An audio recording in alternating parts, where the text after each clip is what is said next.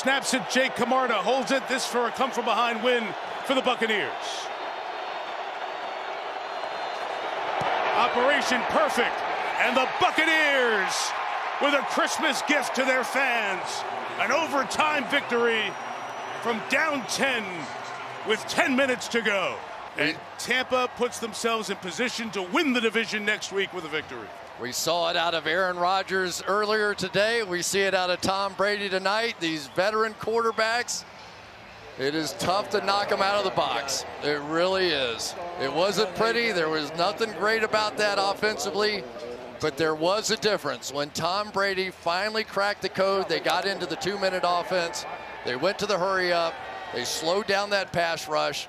There was just enough there to eke out the win. And the Arizona Cardinals lose for the 7th time in 8 games.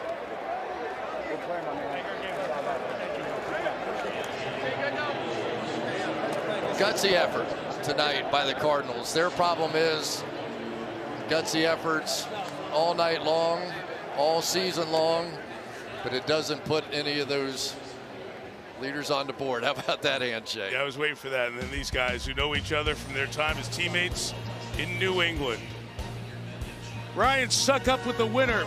Man once had the NFL record for the most consecutive makes inside of 50. He's so good on these type field goals, and he nails the 40-yarder, his 4th of the night, as the Bucs score the last 13 points.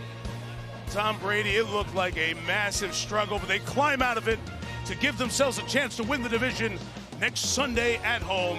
Trace McSorley's dream of beating Tom Brady, his first career start, comes up just short, despite the efforts of J.J. Watt and the Cardinals, who gave it their all on defense. They didn't play like a 4-10 team on defense tonight.